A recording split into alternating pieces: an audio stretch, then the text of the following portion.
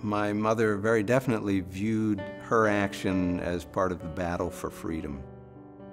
During the 40s, she was the executive secretary for the Philadelphia NAACP. She was also investigating situations of discrimination and violence and so forth.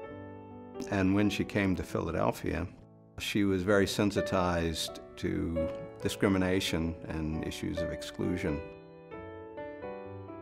She indicated that finding a place to live in a decent neighborhood or a decent setting was a challenge.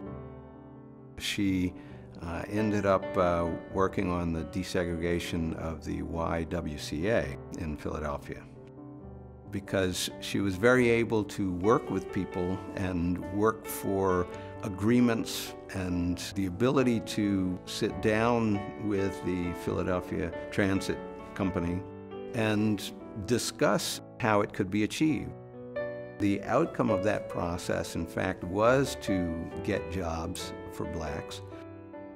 I would characterize my mother as someone who is very motivated to achieve justice for people, plain and simple.